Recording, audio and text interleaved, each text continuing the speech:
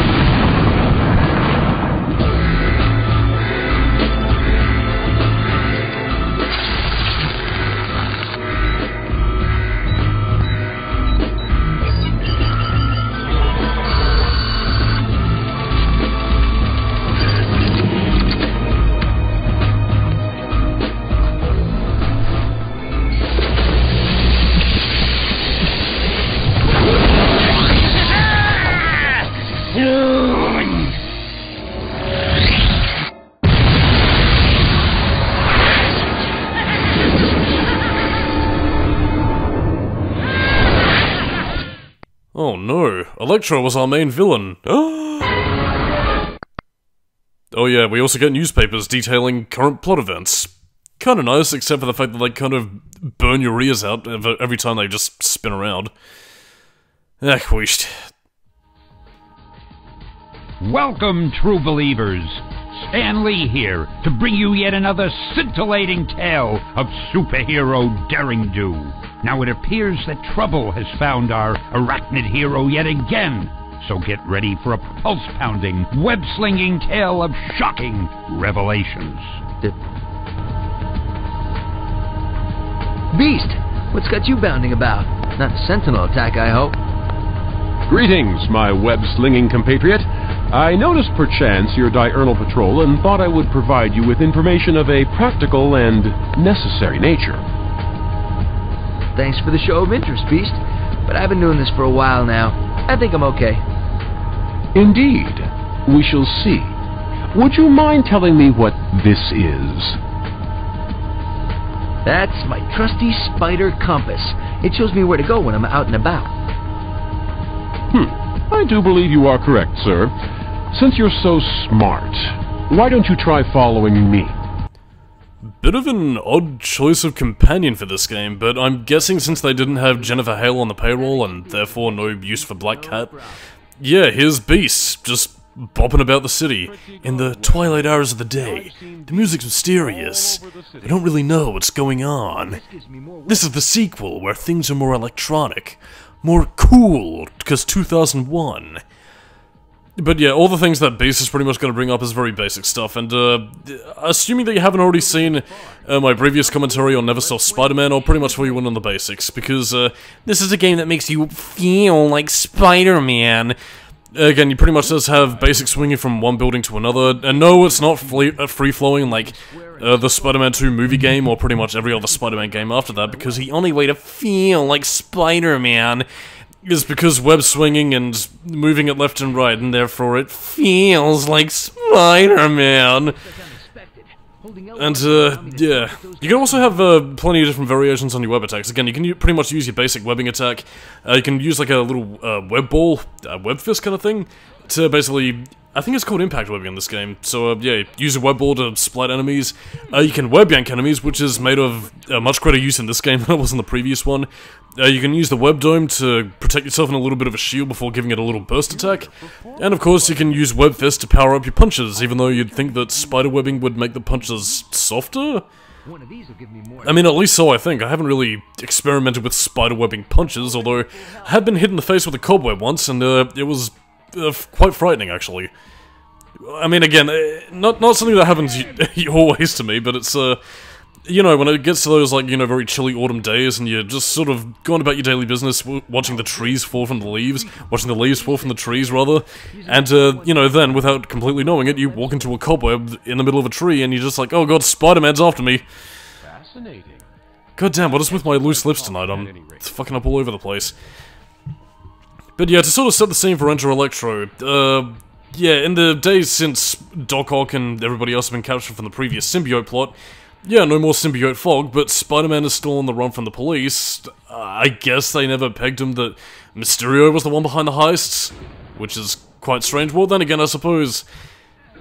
Actually, no, would Spider-Man technically be considered a vigilante? Because, I mean, in this universe, the Fantastic Four, the Avengers, and, the Mighty Thor, actually, are superhero teams in this universe, and they get to do basically whatever the fuck they want, so why are they still after Spider-Man? I have no idea. Then again, maybe it's just New Yorkers, you know, because this game occurred a little bit before 9/11, before you mess with one of us, you mess with all of us! Or some such bullshit. Anyway, back to the game good and proper. You have your Spidey compass to easily tell you where you need to go in case you're a little bit brain dead. You have hints for Beast to show up and pretty much tell you everything that you need to know, except I'm going to be doing that. And, well again, it's really just basic stuff. Of course, all of it is in the service of that age-old tradition of making you feel like Spider-Man. Oh yes, and if you think that's annoying now, by God, my God, by close of business today, I'm going to be running that joke into the fucking ground, because nothing grinds my fucking titties into the ground more than hearing people talk about games that feel like Spider-Man. You know, as opposed to feeling like the fucking Blue Beetle, or feeling like the fucking Armful Off Boy, or the Punisher, or Ghost Rider. Whatever's your poison. I'll get into those sort of petty criticisms a little bit later if I'm feeling bitter, but in the meantime, it's pretty much just basic learning shit. Although I suppose, while we still have the time to talk about it, yeah, the reason why Beast is here is also because of an increased X-Men presence. Well, I say increased X-Men presence, I really only mean with Rogue and Professor X, because the training module that was also in the previous game is also back here, and that's pretty much where Spider-Man goes to the Danger Room, has a couple of bands with Rogue and Professor X, and pretty much just goes through basic training, if this segment here wasn't enough to, you know, get you to grips with everything.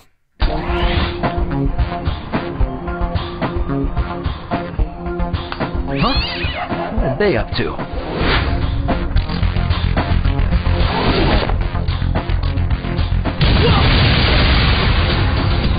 Time to do that hero thing, Spidey.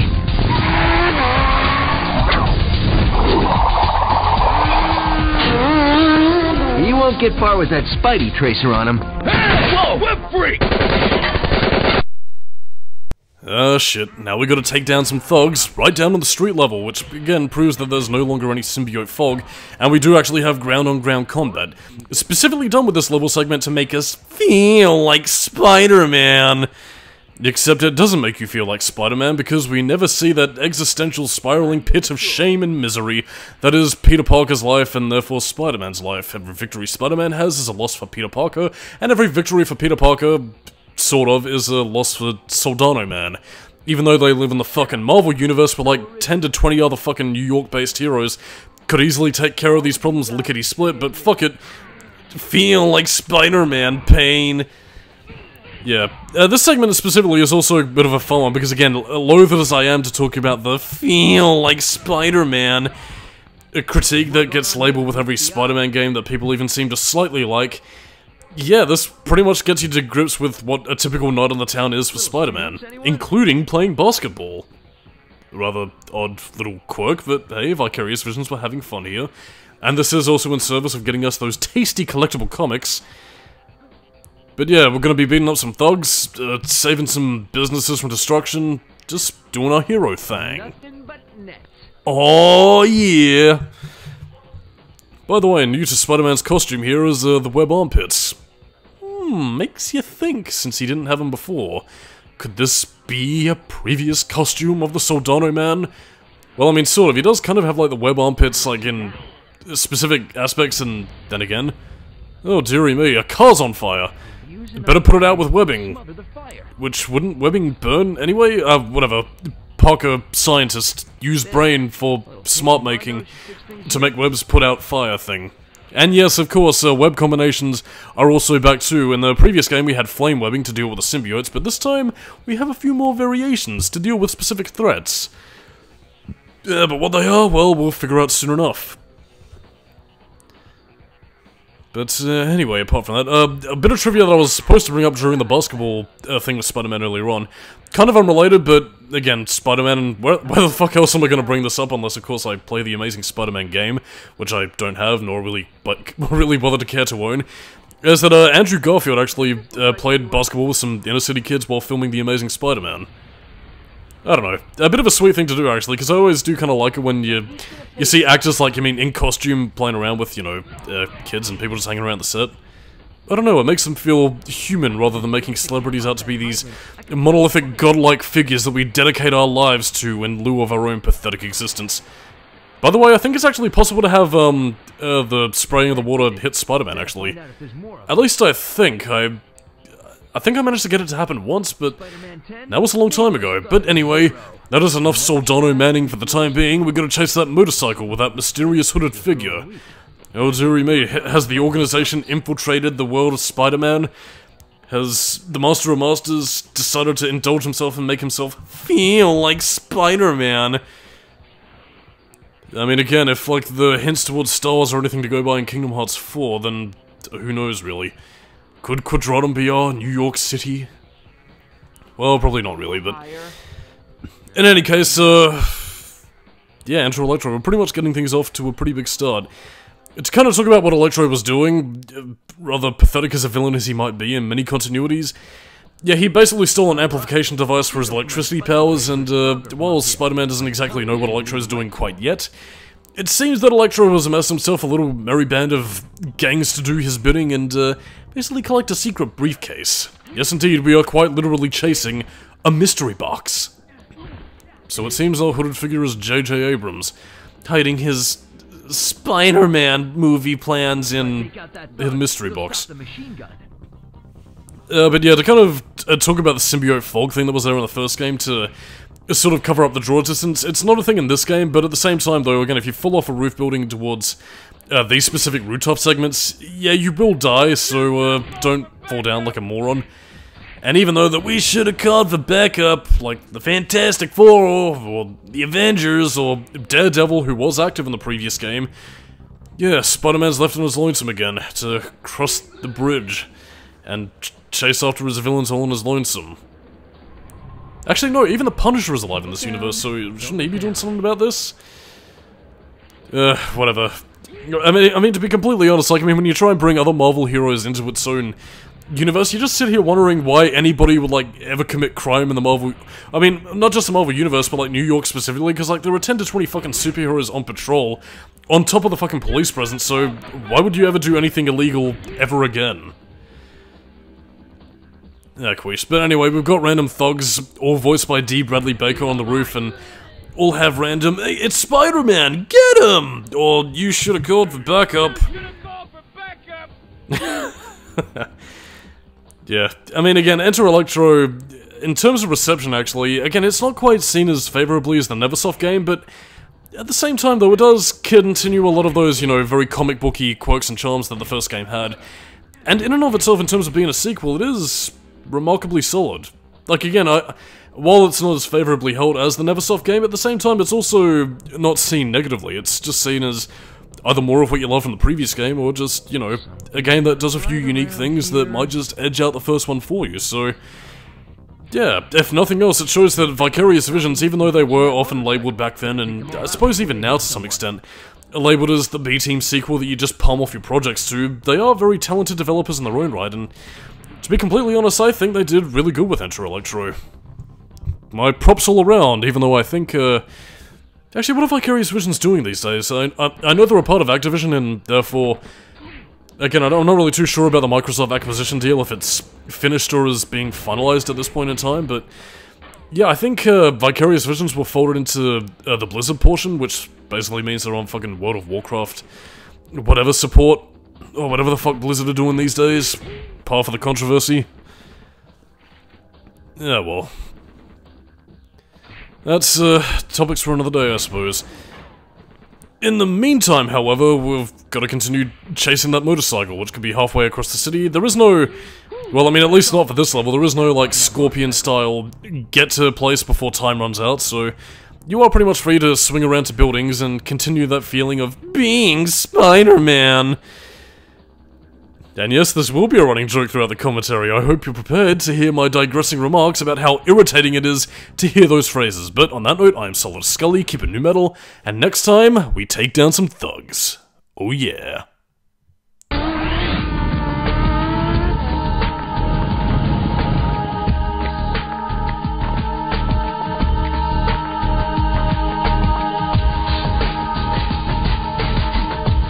You're being followed. I know. You go on ahead. I've got something planned.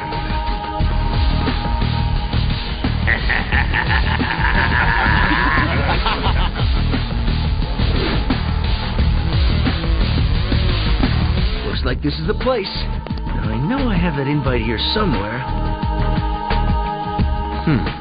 If this were a movie, someone would spring a trap right about now!